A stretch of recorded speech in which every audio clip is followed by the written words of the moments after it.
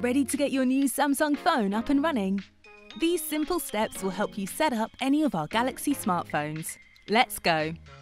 First off, connect to your Wi-Fi. Just select your network, enter your password, and then tap Connect.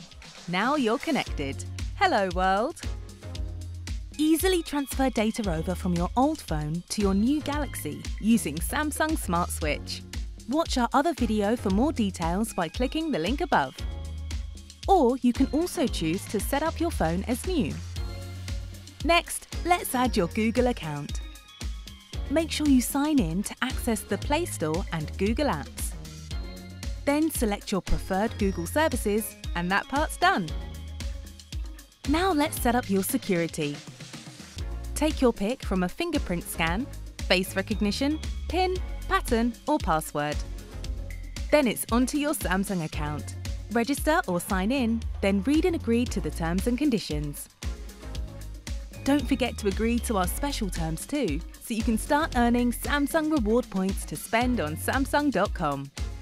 And that's it, you're all set. Go and start turning heads with your new Samsung Galaxy phone.